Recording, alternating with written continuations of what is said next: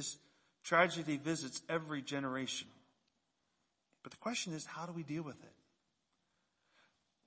But even more importantly is, how do we as Christians, how do we respond to it? And I'm not just thinking about the individual tragedies in our lives. I'm thinking about our tragedies in our communities, both near and far.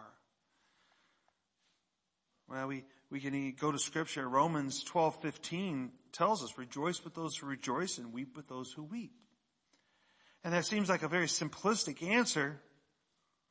But the question always comes up is there a purpose in the tragedy, in the crisis that we face today? Does God have a purpose? Where is God in this? And as always, whatever our response is to whatever tragedy must be tempered and must be based upon how Jesus answered it in his own day. How did he answer tragedies? And there are two events that occurred in Scripture that are talked about. Happened sometime after about 32 AD. And Jesus answers these tragedies.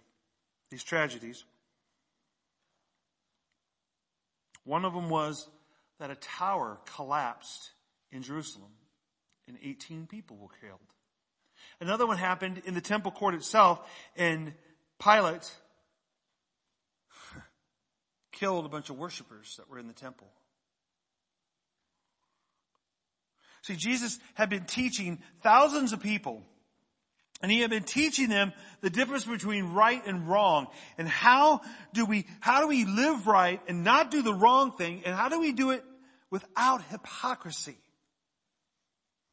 And this group of people comes up to him, and they tell him, and they ask him about this tragedy that's going on in Jerusalem.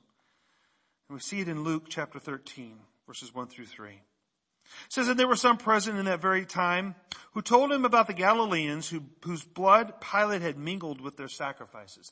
So these people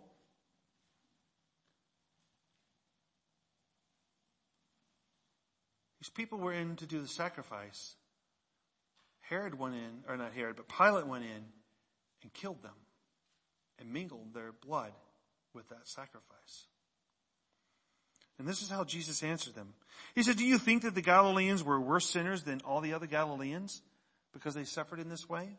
No, I tell you. But unless you repent, you will likewise perish. See, these people wanted to know how Jesus was going to respond to a current event. They wanted to know, like many people will in the days ahead, where's God in this? Where's God in this? How does he fit into this, everything that's happening?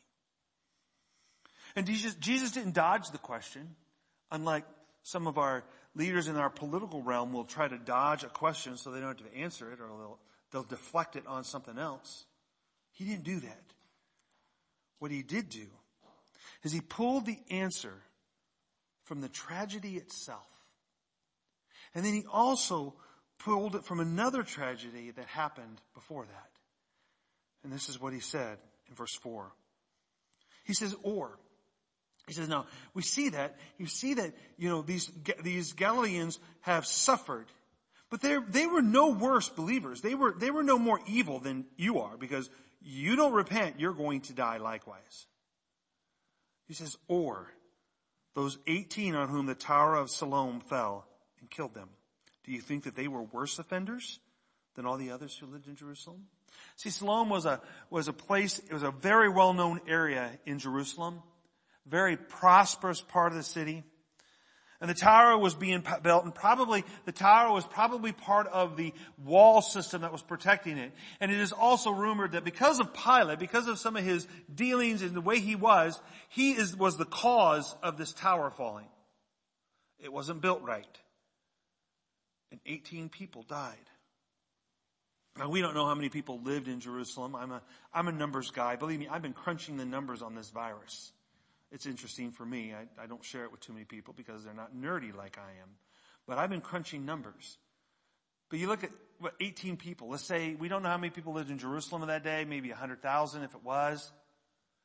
Doesn't seem like it's very much, not a big deal, but it is a big deal. It is a big deal.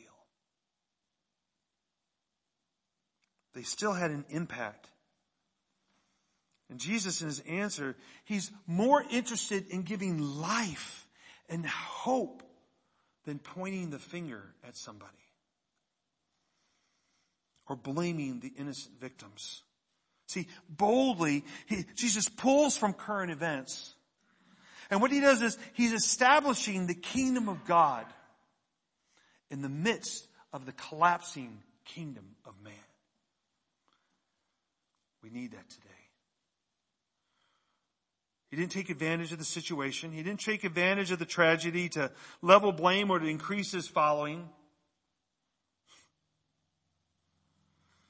He drew from those events. He brings direction. He brings comfort. He brings hope. And he brought healing in a time of need. And see, you and I, we must do the same. We have to do the same. Even in the midst of our own tragedy, even though the tragedy will touch our lives and touch our families, we too must bring comfort and hope.